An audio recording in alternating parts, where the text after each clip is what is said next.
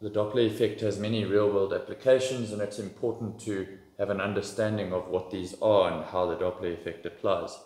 So the first one is in a blood flow meter in the medical world, where the Doppler effect can be used to determine the speed and strength at which blood is flowing. The second is similar in that it can be used to measure the heartbeat of a fetus. Other applications, we know radar speed trapping, where essentially waves are bounced off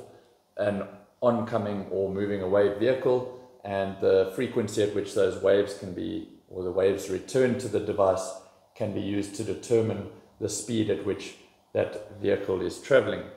The third one is, or the more common one, is astronomy, where we will often talk about red shifts and blue shifts. Now, we know that the colors, or the colors of the rainbow as we know them, or the color spectrum, is arranged violet, indigo, blue, green, yellow, orange, red, and we say that's in order of increasing wavelength, or it can also be in order of decreasing frequency, basically saying that violet light has the shortest wavelength and red light has the greatest wavelength. So when we say that light has been red shifted, what we are saying is that red shifted light has been shifted towards the red end of the spectrum, meaning that the wavelength has increased. As the wavelength increases, the light tends towards the red side of the spectrum and the light appears to be more red. Now, what that tells us is that increasing wavelength tells us that the frequency has decreased as that wavelength increases, and we know that that happens when two objects are moving apart. So when we look at a distant star and we see that that light appears to be red shifted, we can then say that those two objects must be moving apart, which is why the Doppler effect is used as part of a proof for an expanding universe, because